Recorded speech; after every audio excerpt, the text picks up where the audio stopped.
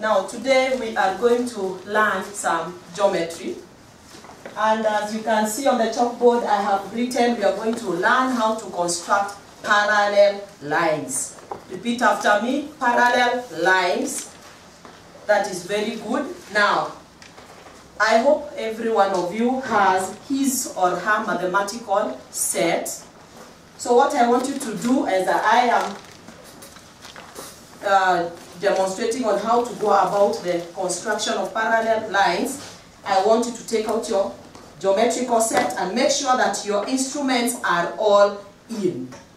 And please, you can watch as I am doing it, and then I will explain it later when we shall all do it together.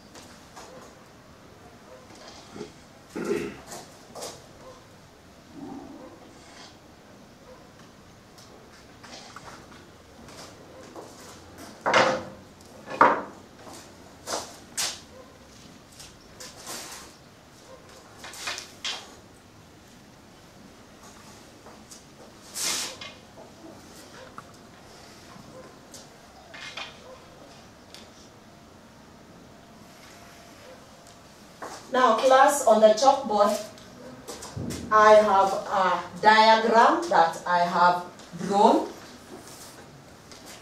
It is full of lines and arcs like you were taught in class 5. Now before I demonstrate and we go together, I want us to go to our mathematical sets, please everybody. Now the first instrument I am holding is called a ruler. Ours is small, it has 15 centimeters. Then I have this instrument with me. This is called a divider. Now we use the ruler to make or to draw straight lines. Teacher's ruler that I am using on the chalkboard, you have seen I can use it to draw straight lines on the figure that I have drawn. So make sure you have yours. The pair of dividers, this one is used to make sure that when you want to measure the length of your line, you will open it up and then point that divider onto the line and open it up to where you want to measure. If you are using a ruler, then you will place it on your ruler starting from the centimeter side and measure the length of your line. Then we have this instrument called somebody. Yes, it's called a protractor. So this one is for measuring the angles. Then we have two more instruments. They look like triangles. Somebody who knows the name? They are called set squares. They are also used, if you remember in class 5, you were taught how to draw the parallel lines I've written on the chalkboard using your set square. Then the last instrument is this one here. This is called a pair of compass. Now the compass has one sharp point and a place where you can fix your well-sharpened pencil. Why do we need a well-sharpened pencil? To make sure that the arcs we make or the drawings we make are to the point. They will be accurate when we want to measure them. So those are the instruments that you should be having. For our lesson today, we will use your ruler, pair of dividers, and the compass. And for those who want to rub, because I know you like rubbing, make sure you have a rubber. Now, using your ruler, I want you to measure a line. Measure a line of 6 centimeters. 6 centimeters. So what you do, take your ruler, place it on your book nicely and make sure it is straight. Draw a long line like that. Then use your pair of dividers to measure 6 lines from your ruler. So measure starting from the point 0. Make sure the other point should point at 6. Then carefully pick your ruler, your dividers, and place it directly on that line. You will find that you will make 2 dots somewhere. So that will be the length of your 6 centimeters. Are we there, everybody? Hope so. So let's continue. Now we have measured our line 6 centimeters. 6 centimeters. Put a mark, then mark point A and mark point B. Now if you look at my former diagram, we had made point A and B. Now from there we are going to make a perpendicular line at A and B. At A and B. Somebody to remind us how to make a perpendicular line at A. Yes, good. Now what you do is, using your pair of compass, open it a bit, just a small radius, place the sharp point at A, make an arc on that same line, twist it on the other side, make an arc on the same line. That is very good. Now make sure you don't press your compass again back to its position. Using the same radius, point at B and make an arc at B, from B, and on the other side, twist your compass to the other side, B.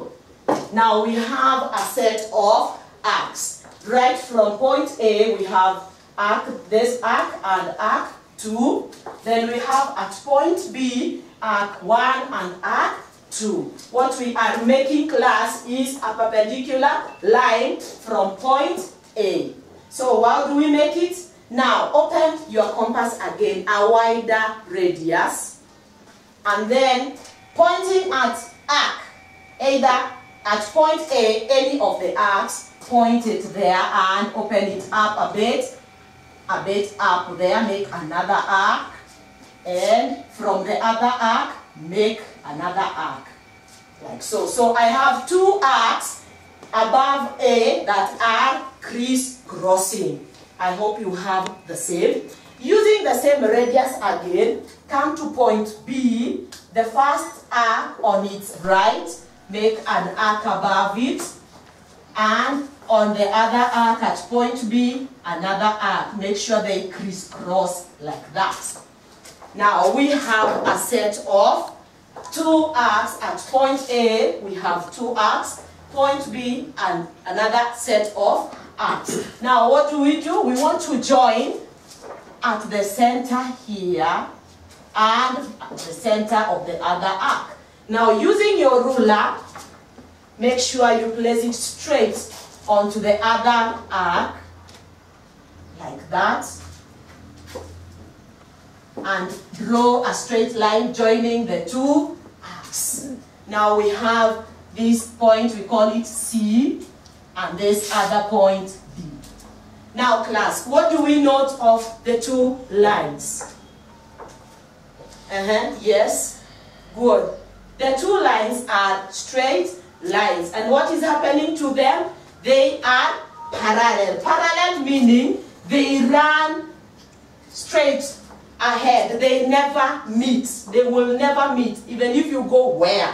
they will never meet. If I decide to go with this line CD, go out there, and AB, they will never meet. So they are parallel lines. Now what if we join point A and C up here, put a mark at the center and draw your line cutting across C and A, and on this other side a point at D and B, draw a line cutting across D and B. So we also have another set of parallel lines. We have line AC and line BD being parallel lines. They will also never meet. So if you look at our diagram there, we have line AB is parallel to line